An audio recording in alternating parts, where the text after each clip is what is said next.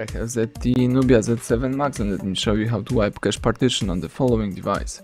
So at the very beginning, let's start by pressing the power key. Let's choose power off and touch OK to confirm it.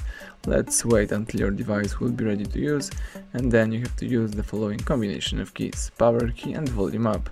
So let's hold down together these two keys for a couple of seconds, power key and volume up. Keep holding both keys and release them as soon as the Nubia logo pops up on the screen. As you can see, this is the Nubia system recovery. Here you can navigate by using both volume keys and confirm options by pressing power key. Let's scroll down to choose wipe cache partition and press power key to confirm it.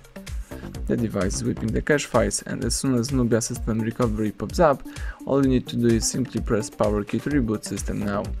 The device is restarting and rebooting, so let's wait a couple of seconds until your device will be ready to use in a normal mode. Excellent, so everything went well. Thank you for watching. Please subscribe our channel and leave thumbs up under the video.